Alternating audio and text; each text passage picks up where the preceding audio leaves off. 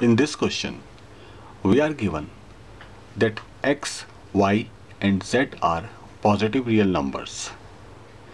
So in order to prove this identity, let us consider left hand side. It is square root of x raised to the power minus 1 in multiplication with y. The quantity is multiplied with y raised to the power minus 1 in multiplication with z, and the last part is z raised to the power minus 1 in multiplication with x with square root.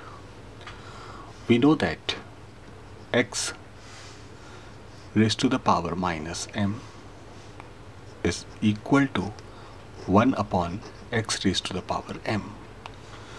So using this relation, we can write left hand side as square root of y upon x in multiplication with square root of z upon y, and then multiplied by square root of x divided by z. Square root of x is nothing but x raised to the power 1 by 2.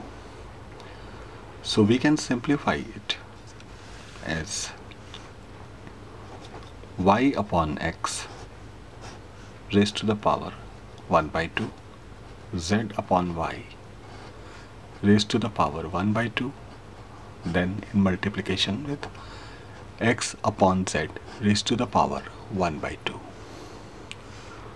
Once again, we know that x raised to the power a multiplied by y raised to the power a, then z raised to the power a. According to the laws of exponents, we can write it as x multiplied by y multiplied by z whole raised to the power a, the common power. Okay, so using this kind of relation, we can write it as y upon x multiplied by z upon y multiplied by x upon z whole raised to the power 1 by 2. Now inside the bracket, the terms will be reduced. So x will be reduced by x, z is cancelled by z, y is cancelled by y. So the result inside the bracket is 1. So it is 1 raised to the power 1 by 2.